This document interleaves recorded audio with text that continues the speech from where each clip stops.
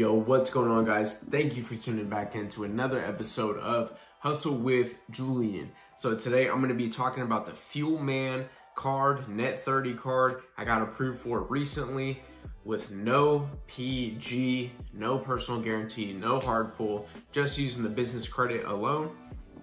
Now, there is a trick to doing this and to getting approved with the no PG, and it's pretty interesting. I don't know why some companies make it this complicated, but basically, in short, essentially what you want to do is to apply for the card, for the Fuelman card through their website, and then before you submit, you just back out and cancel the application, and basically somebody will give you a call a few days later. I'm going to include the lady's phone number that gave me a call. Maybe you can just give her a call and skip through the BS of applying and then backing out before you hit submit. I don't know if that will help or not, but I'll include it anyways to show you guys kind of what the application looks like so you can see for yourself.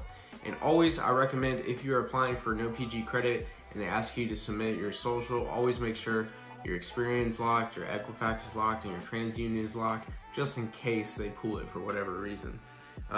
Aside from that, they're pretty generous with limits. I only asked for a $500 limit because I really don't spend more than that on average on a monthly basis.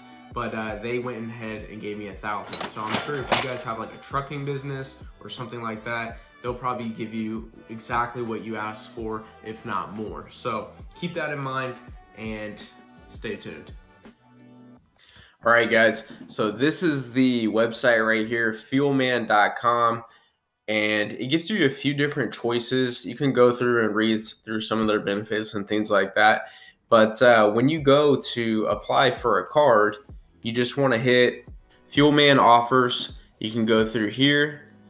And then once this loads for you, you could choose from the 3 different cards that they have. And honestly, I didn't look too much into these to see if like these other ones are net 30 or not, or what the situation is for them. But I remember I put an application in for this card right here and for this card right here. But I think this is the one I got approved for, I'm pretty sure.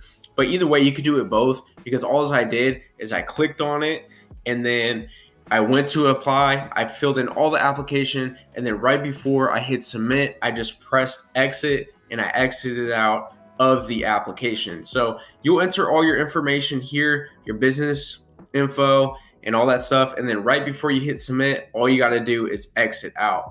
Now, once I exited out of that one, I went ahead and I applied for this next one here. And I don't have the card yet. I'm still waiting for it to come in the mail. But I'm pretty sure this is the one I got approved for right here. But yeah, you click on it, you fill out all the information, and then right before you hit submit, you just exit out. And somebody should give you a call in like, 3 to 5 days.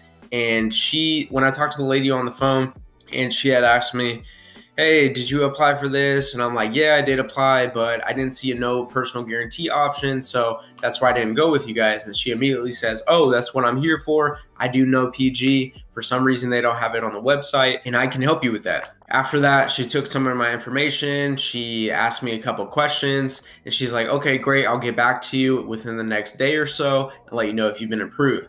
Probably about 4 hours later, I got an email saying, yes, you've been approved for $1,000.